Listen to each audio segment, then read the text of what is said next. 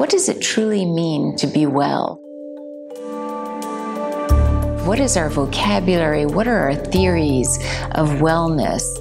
I'm Deborah Jensen, director of the Franklin Humanities Institute at Duke University. The humanities train people to think around questions of the human condition. The conference focuses on the humanities, social justice, and health, how the humanities are transforming health, and how health is in turn transforming the humanities.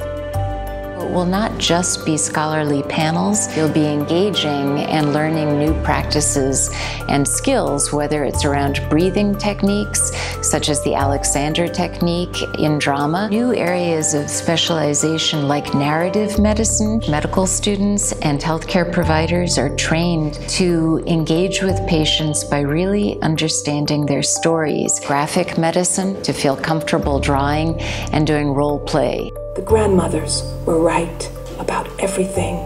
Poet Nikki Finney, a lyrical voice of social justice in the American South, will read from her work. This will be a powerful experience of poetry in our bodies with local poet Alexis Pauline Gums. There are ways in which the clinical environment sometimes makes people feel more like a statistic or more like a diagnosis than like a fully dimensional human being. Duke University is a perfect laboratory to consider that decentering of the clinic. Healthcare providers and students will learn how to engage patients' stories, patients from different cultures and language traditions, about social inequities and health disparities. We'll also explore health and its environments, pollution and toxicity, and the uneven impact of food deserts, respiratory health burdens by class, zip codes, and neighborhoods, how